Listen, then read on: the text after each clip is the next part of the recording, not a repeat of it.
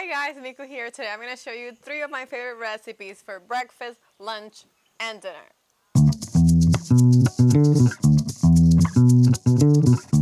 Today's recipes are vegetarian, they don't take too long, and they are great if you're in a rush.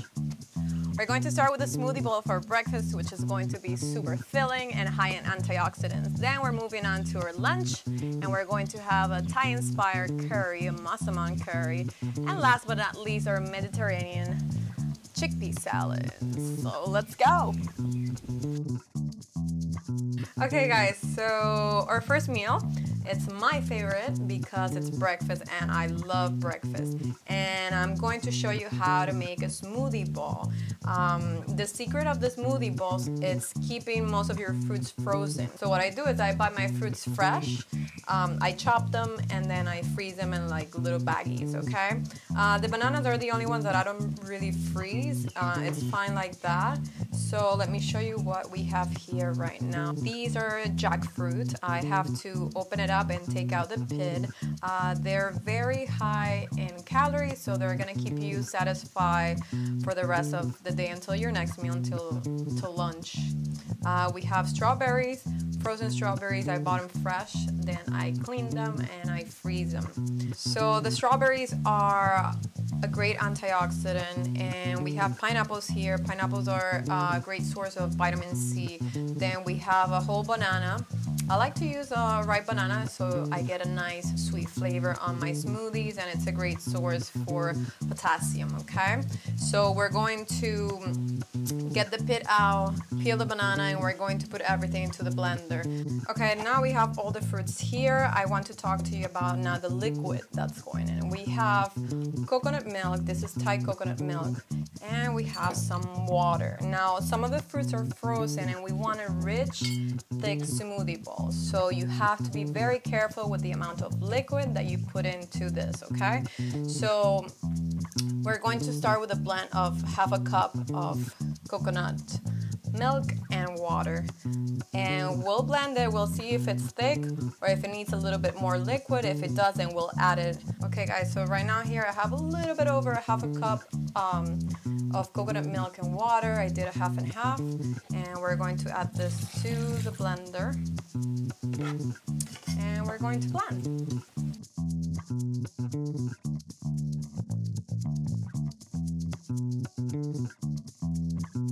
Okay guys, so now this is in our beautiful bowl and we are going to add the toppings. We have granola, some goji berries, a little bit of almonds, and I like to sprinkle some of this flaxseed just as a fiber source, a little bit of cinnamon, and some raw good honey. Beautiful. Your smoothie bowl is ready and it looks delicious. For lunch, we're going to make our own version of massaman curry. Inspired in Thai dishes, we're going to be changing some things around. One of the main ingredients is going to be massaman curry paste. This paste you might be able to find at an Asian supermarket, maybe online, or even at Trader Joe's. So look for massaman curry. I'll be sure to write that down on the description. Next, we're going to need half an onion. I'm gonna cut this in half. 1 potato, medium-sized potato, it's okay. We're going to need tofu. This one is firm. If you prefer extra firm, you can get extra firm. We're going to have some cilantro for garnish. Traditionally, on a massaman curry, peanuts are used, but I'm going to be changing that for almonds. If there's any nuts you prefer, then you can use your favorite. We're also going to be using 1 cup of coconut milk. This one is actually my favorite. It's called Chauko. Maybe I'm saying it wrong. I'm not sure, but you can actually find this anywhere in any supermarket. Usually it comes in a can. Just look for Thai coconut milk or coconut milk. We're also going to be adding a cup of water. So we're going to be slicing the onions on thicker pieces just like this. If you prefer thinner, you can do thinner. So next we have the tofu. This tofu has been dried and it doesn't have a lot of water. You can use a towel like this to dry it, okay? And then you can put something heavy on top and just do that for like 30 minutes or so. This is going on a curry, so it doesn't really need to be too dry. So we're going to cut this in cubes like this. Okay, next, the potato. So the potato is already cut, and I have my almonds here. I'm going to add 1 cup of coconut milk, and then my curry paste. Now that we have all these beautiful ingredients ready, we have this half an onion slice, the tofu cut into cubes. We have the potatoes also, a hefty spoon of this rich paste. This is massaman paste. You can add more if you want to. We have 1 cup of coconut milk, a little bit of oil just to cook everything. You can use coconut oil or you can use olive oil, okay? And then we have our almonds. We're going to put everything together in the pan. We're also going to be using some water later, so have water handy with you. So we add the oil, and the next thing we want to do is cook these onions.